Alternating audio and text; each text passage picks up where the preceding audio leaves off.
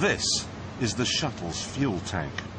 It may only be 130 miles to space, but to cover that distance, the engines will use 500,000 gallons of fuel, and that works out at 2 feet to the gallon.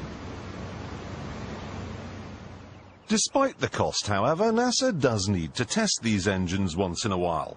So they built this place in the wetlands of Mississippi.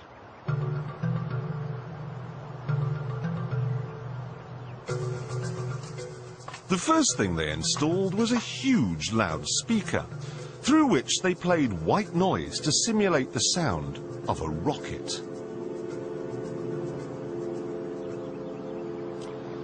They then sent a number of trucks in different directions out into the wilderness, and the drivers were ordered to stop when the noise levels became acceptable. This gave them an imaginary boundary line, and anyone living on the inside of it was offered a simple choice. Stay, and you'll never hear another television program as long as you live. Or take the NASA shilling and get out. No one stayed, and NASA ended up with exactly what it wanted. 125,000 acres of nothing.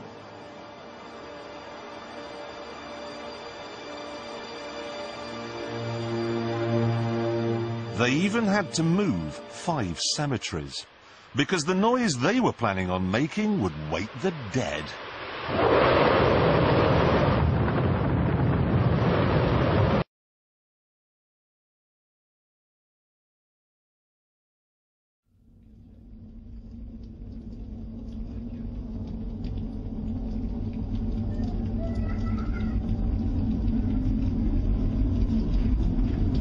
Like it's getting close, Dylan. There went something. What is that? That feels like it's getting very close.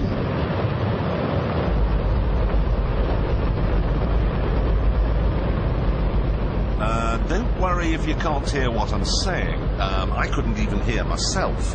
This is the loudest sound you could possibly conceive. And, as it turns out, the cleanest.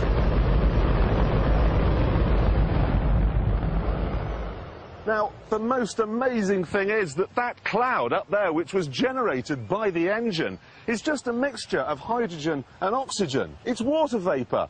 And in about an hour's time, someone in Mississippi is going to get wet washing. It will actually rain.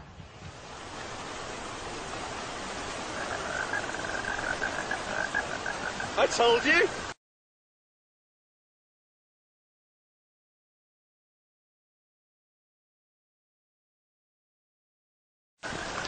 It's raining! That's unbelievable! Oh, NASA's playing God. It's making its own weather.